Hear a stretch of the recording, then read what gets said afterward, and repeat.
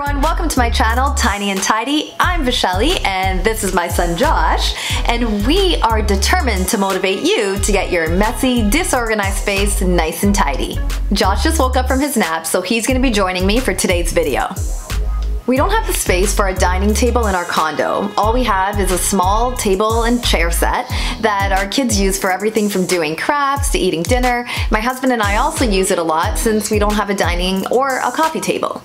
The table was originally white, and within a couple months my kids had already stained the white tabletop with their markers and paint. The table was still in good condition, so I didn't want to throw it out or donate it. So what I had done was I ordered adhesive chalkboard paper and covered one side of the table.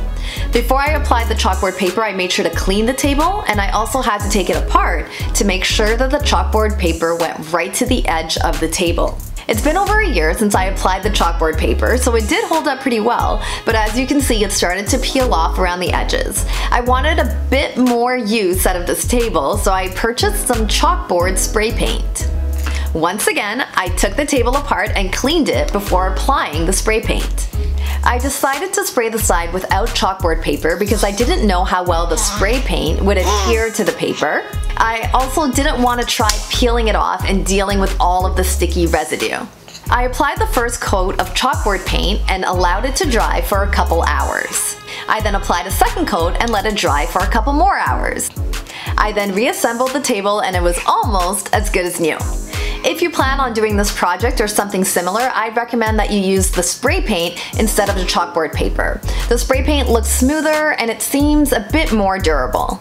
We love having this table in our condo. It's a lot more versatile than a coffee table or a dining table, and since it's light and small, we can easily move it to a different room if we need a large open space. If you like the tips I shared in this video, follow me on Facebook and Instagram because that's where I share daily tips and tricks all about organization, saving time, and simplifying your life.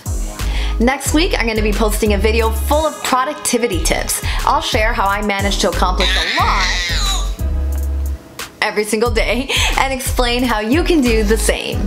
So be sure to subscribe to my channel and hit the notification bell so that you'll be notified when that video is posted. I've been told by many of my followers that when it comes to organizing, they simply don't know where to start. They're overwhelmed and just can't find the time to do it. Well, I'm working on an online program called Clear the Clutter that will help you get organized step by step.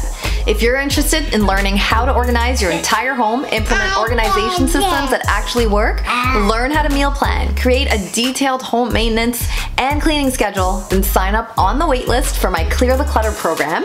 The link is in the description box down below. Once the program launches, you will be notified and provided with more information. Don't forget to hit that like button and share this video with someone that you know would find it useful. And if you like this video, be sure to check out one of these ones. They're full of tips and tricks that will help you get more organized. As always, thanks for watching guys, and happy tidying. Bye!